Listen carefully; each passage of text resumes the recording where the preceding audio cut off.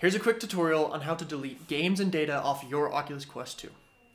Okay, let's say you want to delete an app off of your Oculus Quest 2.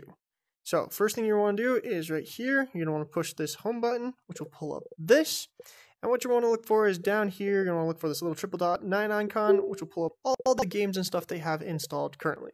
If you want to just have the installed stuff show up, go to here, go to installed, and that'll show you all the things that are currently installed on this device. So, to uninstall something or delete it off of this device, all you got to do is go to the one that you want to uninstall. So let's say we want to get rid of Gun Raiders. Click this little triple dot icon and hit uninstall. It'll ask you if you're really sure. Make sure you hit that, uninstall, and boom. It is now uninstalled off your device. For deleting data and deleting things permanently off of your device, you're going to have to use SideQuest. So let's go jump into that right now.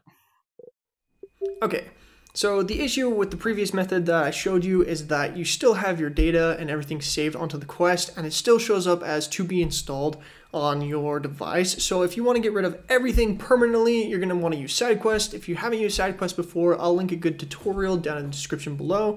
But once you're on SideQuest and your Oculus Quest is recognized, what you're going to want to do is go up to this little folder icon, and then you're going to want to jump into Android and data. Once you're here in this data file, you're going to want to go find whichever app it is that you want to get rid of. So let's say I want to get rid of all the stuff related to Gorilla Tag. All you got to do is hit X right here and confirm that you want to delete those items. Now that game should be completely deleted from your device. All the data related to it is completely gone. It should not show up anymore on your headset.